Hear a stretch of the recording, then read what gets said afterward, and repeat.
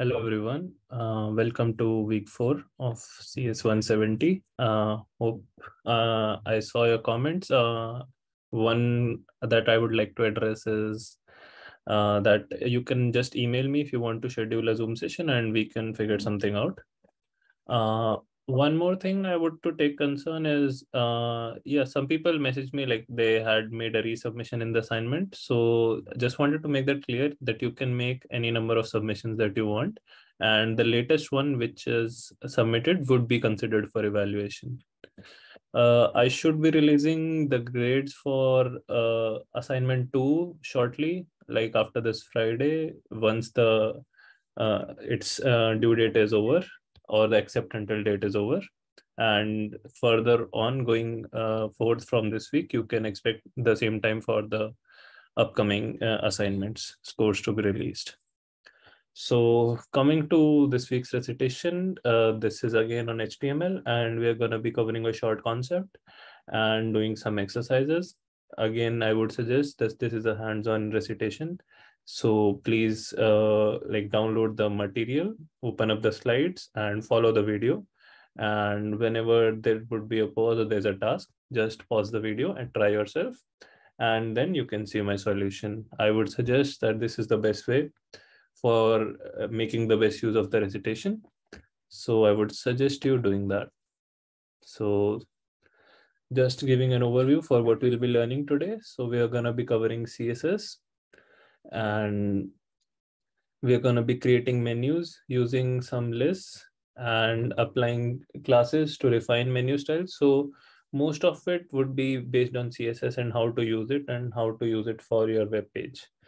And because we have learned all the functionalities like adding a link, adding images and trying them, this week's more focus would be on like on the appearance of your web page and styling of your web page, which we have covered a little bit, but a more refined version of that or more refined techniques we'll learn this week. So for this week's file, go ahead. I have the link in my slides, so you can follow and download these two files, have them in the same folder, and open your VS Code and have these files there. And you can just open and see if there's anything new. This is the similar Netherlands paradox. Minor changes might be there, but these are the same. And going forward, we're going to be working on these two files for this recitation. And just open them and run them on your VS Code and see them on your browser that everything is fine. These are the two files. So coming to CSS, it stands for Cascading Style Sheets. And as it said, style sheets, it basically considered the styles, and styles broadly would cover like a background color, text color, alignment, and all this stuff comes under style. And there's different ways of styling your web page, and we're going to be covering all of those. So first thing is inline styling. So this is for directly applying a style inside an HTML component. So if you recall, there's two elements that we studied, which is tag and the attributes.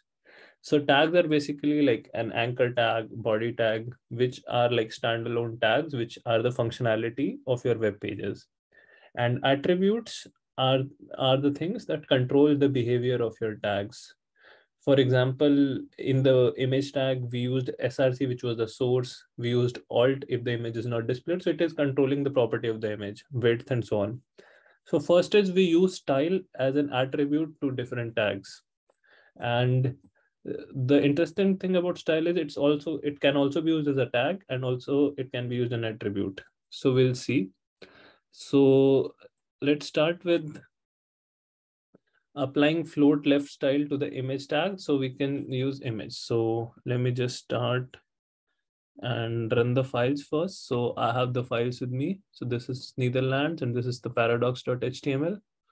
I'll just run the paradox, or I should have ran the other one. Let me go to Netherlands and run this file. So I'm going to be running it on Chrome.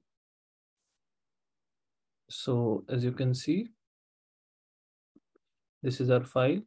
So first thing is I want the table and image to be together. So one way of doing it is using the style tag here in image, as I mentioned in the style. So just to style is equal to, so this is how I'm using it as a attribute to the image tag. And I'll say float and left. So this is how style as an attribute works. In the double quotes, you give all the properties you want to change or you want to do styling of. So property and colon value. So property is floating and I want my image to float left. So let's see what happens. Float left. I'll save this. And if I go and refresh, we can see it now. It's floating on the left and the table comes on its side. Okay, so coming to the next task, try and load the Netherlands.r for HTML page in browser. And okay, so I did this one, no issues. That was easy, right? Just adding, we were just adding style as an attribute. So second is changing the text round, background text, background and text color. So now we're going to be using style inside the body tag. So go ahead and try this on your own. So use style is equal to and have the background color as black. So that this is like property is background color and its value is black. Then I have semicolon, the property again, which is color, and with that is the color of the text, colon yellow, which is its value. So pause the video and try making these changes. Okay. So let me just come out of it.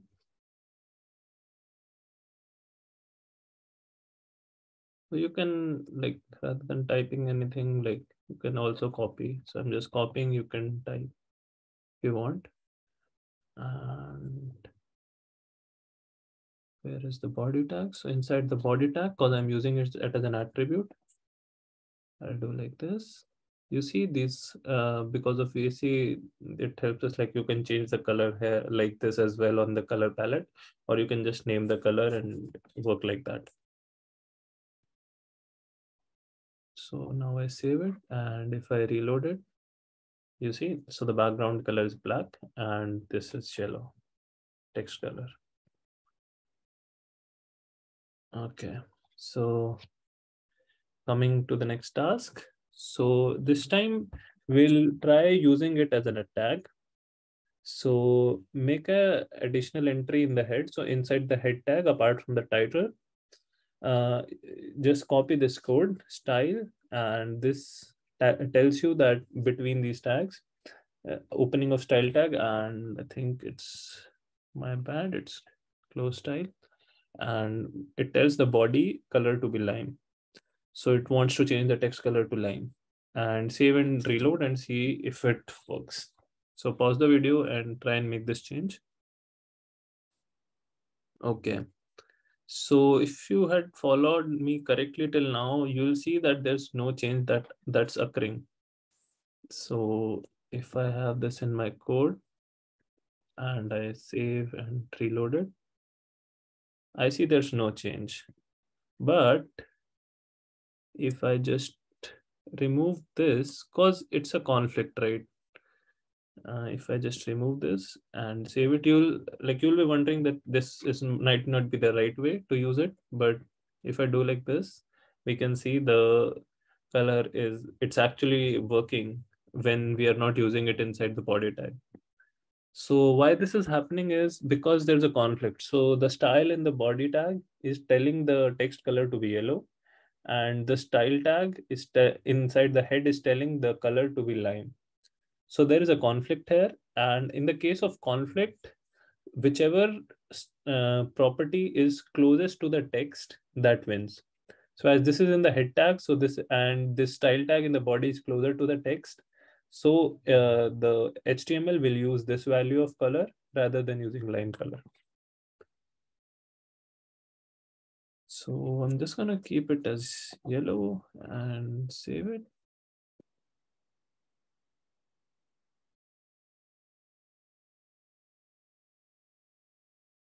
So yeah, this is all that I covered. Now adding style to a particular text. So this is a new tag that we haven't seen before, and this is the span tag. And span tag is used to basically highlight something or highlight a certain line or a text. So right now, like we make the use of bold and italics tag, span is similar to that. But the good thing about span tag is like it can have like more things as well. Like instead of bold and italics, this helps you format, and we can use the style attribute inside the span tag itself. So suppose you want a single line to be in a separate color and a separate font, then I think span tag is more useful. So this is how you use it, like similar to any tag. Sorry. So we'll have the span tag opening and closing, and inside it the text we want to format, and then the attribute would be style, and there would be some properties inside it that we would want to change. So let's do this task. So look at the wording Ardennes Mountains in the geographical data section on the Netherlands page, and change these two words mentioned and have them as color as red and font as Arial. And color, I think we have used before how to do that in the style tag. And for the second property, use font family colon Arial. So take a few minutes and pause the video and try doing these changes and see if it works or not. Okay, so I hope you have tried it. And now I'm going to be locating it, Ardennes Mountains.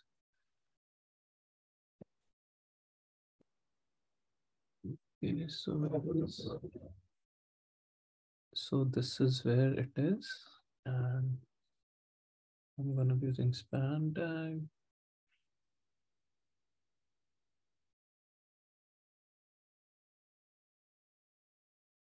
So I want these two letters inside it. So this would how my span tag would look. And inside the span tag, I'll use the style attribute. And I would say equal to double column. So I want the color to be, what do I want the color to be? Red, and text to be Arial. So red, so property colon color value, and then I put a semicolon and I say font family.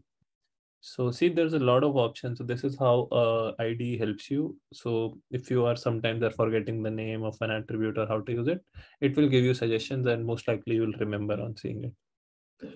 And I say, and it gives you suggestion for the fonts as well. So let's do it. Oh no, I just want Arial in this. So now let's save it and see if it's working. So where's the Ardennes Mountains? So you see it's in red color and its formatting is also different. So this is another way we can use the style to basically change the properties of a certain part of the text rather than the whole body. Now let's see creating, how can we create menus? And menus is basically like in a website you have a lot of menus like going to this page and so on. And we're going to be trying that using the CSS file. So like one natural question at this point which comes is why do we need a CSS file when we can style every web page on our own and we can customize it every web page differently? But where its use is to standardize things, like to have a like a constant color scheme or a contrast scheme across your website, which may have many web pages. So having a single CSS file will help you have a same formatting or a same font wherever you want, or all your tables to look like the same. So to have this uniformity, we have the CSS files and we use them in all of our HTML files. It is similar to like how you use themes for like my presentation. I use this theme to have, or like, because I do not want all the slides to look different, because it doesn't come across as very aesthetically pleasing, if I should say. So using the CSS file, so we'll just create a CSS files. So instead of I'm just create a CSS, how to create a CSS file, just write a name and have the extension .css. That's simple enough. And this is the task. So create a file called mymenu.css, and whatever I've written in the picture here, just add it to your CSS file. So type this out and save it for now, and then we'll see how to move forward. So pause the video, make a file called mymenu.css, and have this text, type out this text in that. Okay, so I'm gonna do the same. I'll not use my file and make a new file, just so you know. So it will be mymenu.css. So you see it comes as a different thing because it's not an HTML file.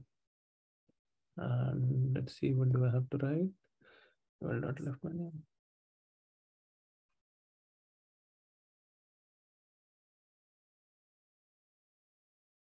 List style type, none.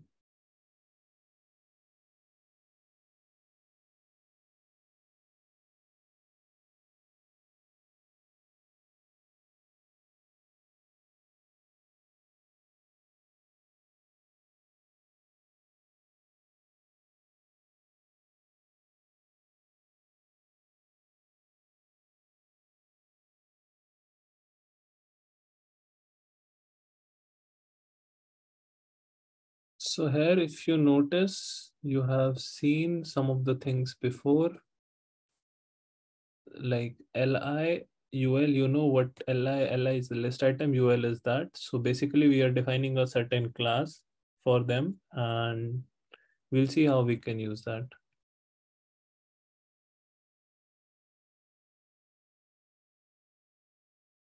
Font size I'm defining as 20 pixels. You know, A is our anchor tag.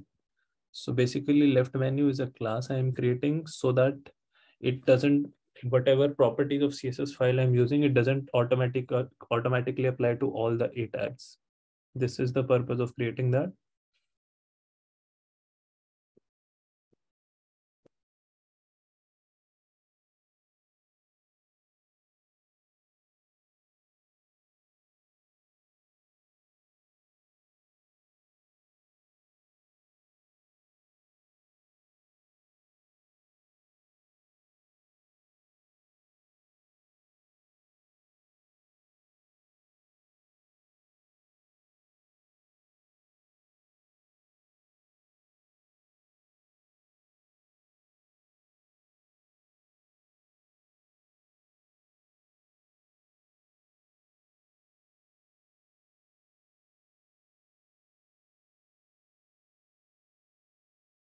This is a special thing of hover.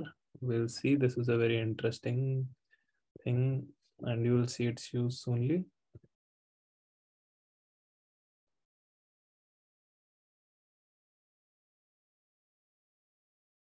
Okay, so this is our CSS file, but right now it's not related to anything in our main, any of the HTML files, and we'll see how to do that.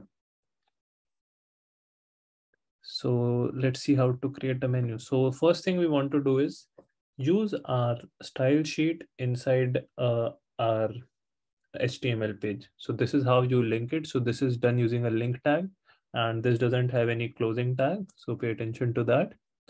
And the link tag is used in the head section of an HTML file. And this must be outside any other sections that are already present. So we'll switch to Netherlands file and link my menu.css to this file. So I'm just gonna use this. And in the Netherlands file, inside the head, I'll just use this. And so So we want to link a style sheet, and the name here we'll give it. So make sure it's in the same folder, otherwise it will not work. So I write my menu.css and I save it.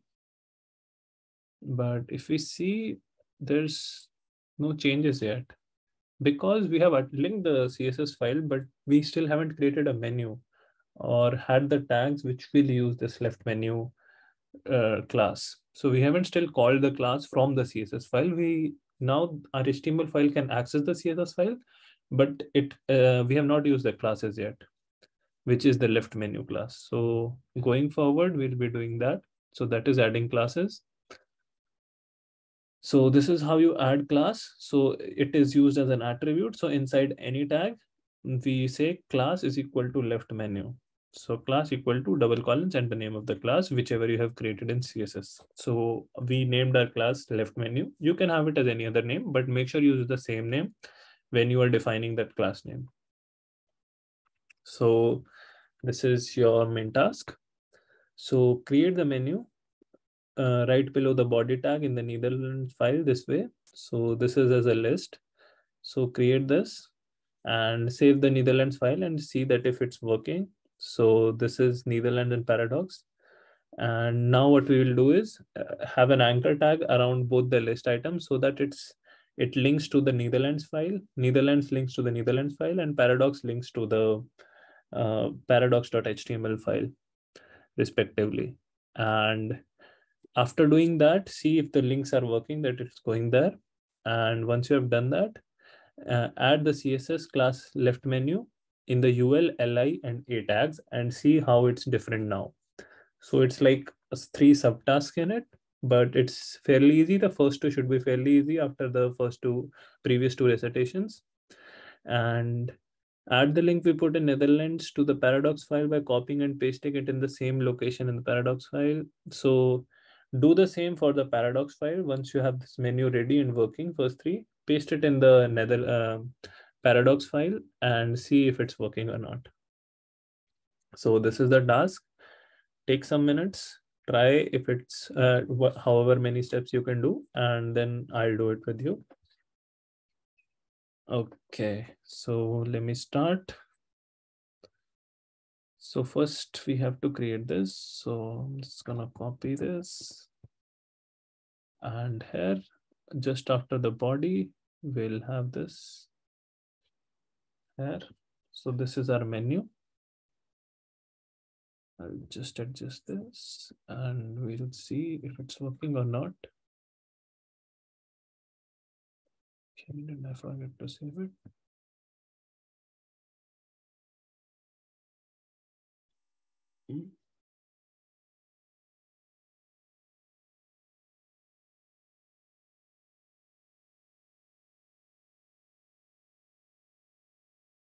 Okay, yeah, this is here.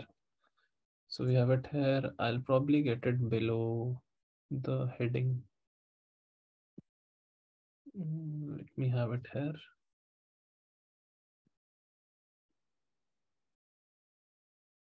Or have it above geographical data. You can have it anywhere. It doesn't matter. I'm just okay. So this is our menu. So right now the menu doesn't work. So what we want to do is we want to link it. So we'll do how we use the anchor tag. So the Netherlands should come back to the same page, which is netherlands.html. Netherlands underscore R4. So that's its correct name.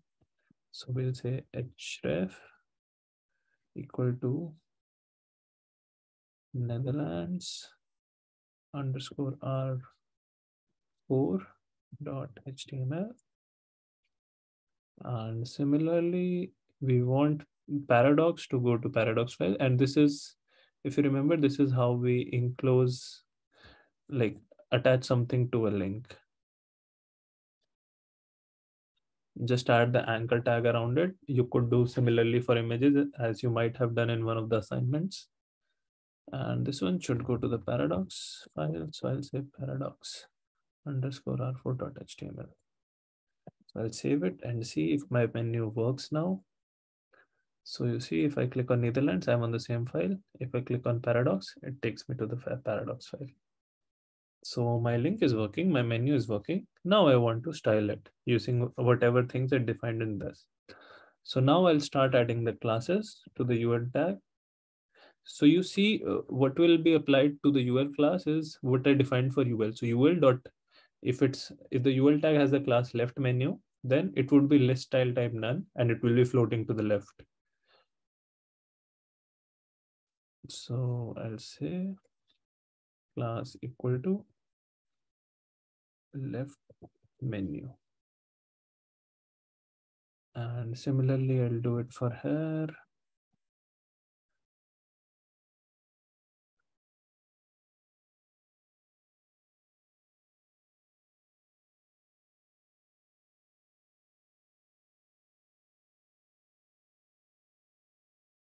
So we have defined certain different property for list item tag as well.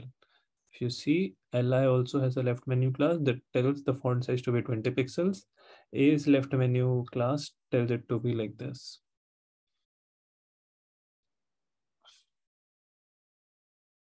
And I'll do the same here.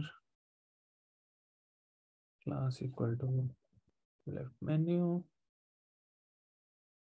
And again, class equal to left menu. So let me just save it and see how it's working out. Okay, this is not working right now. Class is equal to left menu, my menu.css, left menu, left menu, score hover. Okay, this is weird. My menu.css, the style sheet.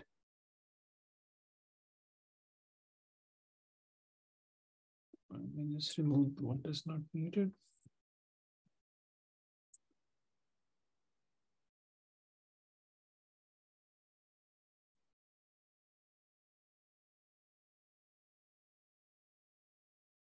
Okay, just give me 1 second why this is not working.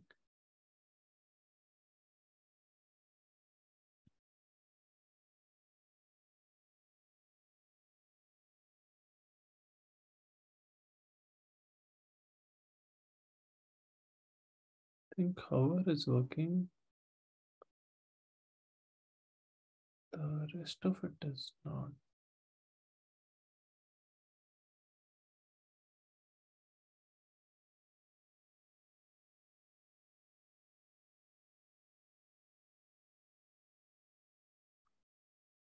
The next color is purple and red.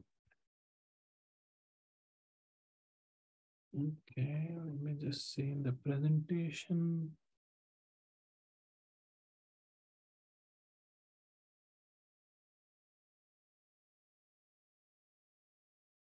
Copy and paste the entire menu list. We get in the same location.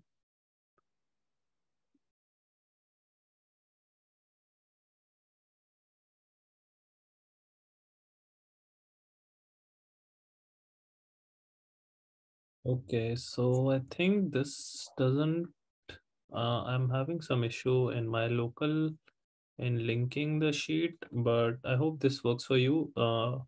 I'll post an update over this later in the week, but this is the correct way. This is working in other systems as well. I think this is my local, which is not allowing me because of some random installation. So I hope this works for you. If it doesn't, don't worry. I'll post an update and see what's incorrect in this. Going forward, let's see what's the CSS box model. So if we go to the link here, so this is just like a theory concept. So it tells you how the structure of a web page is there. So outside there's a margin, then it encloses the border, which encloses some padding, and then there's your content of the web page. So basically this is the structure. If you see explanation, so the context of the box is where text and images appear, and a border that goes around padding and content. So for example, let's say if you increase the padding, so your content would be even smaller. Or if you increase the border, like the rest of them will be affected similarly. So just cool concept to go through. And coming to our one of the final tasks. So we're going to be using a border tag. So inside the h2 tag, so add a border for the heading famous artist in Netherlands file by adding the style border equal to 5 pixels solid red. So take a minute and try it out. Okay. So let's see where we have famous artists, and this is the heading. If you will see,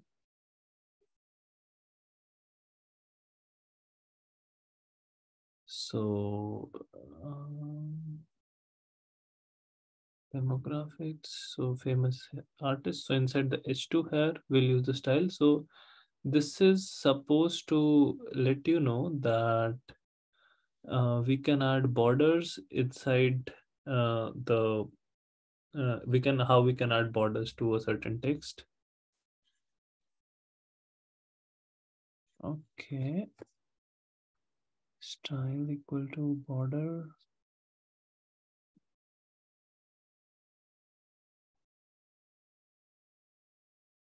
I think this should work. I don't know why it's giving an error though.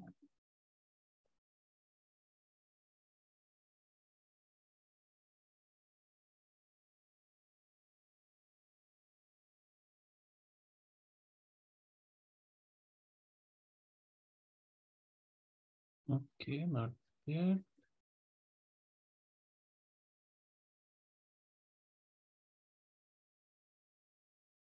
Border equal to 5px solid. So solid here is used for, okay, I think this should work now. Yep, now you see the border is there. So solid is supposed to say it's a solid line. You can have dotted and other stuff as well. And red is for the color. This is how you can add like certain borders to it, to your text wherever you want. Okay, and coming back to the presentation. Note that link at the bottom of the page is hard to read. So this is an exercise or a homework, you can say. So try adding to your CSS file a and color of your choice. So this will be automatically applied to the hyperlink text at the end of the file, at the end of the page for Magret. So try it on your own and make sure you don't forget to give your quizzes and assignments on time. I'll post a quick update or a post about the CSS file. Maybe if you guys might face the same problem as me, if some of you do, and make sure to mark your attendance. You should have like a good understanding of HTML, and this will probably be our last HTML class, and we're gonna be starting something new going forward from the next recitation. So all the best, and hope you have become a little familiar over these past few weeks with HTML. So let me know if you have any questions, comments, or concern.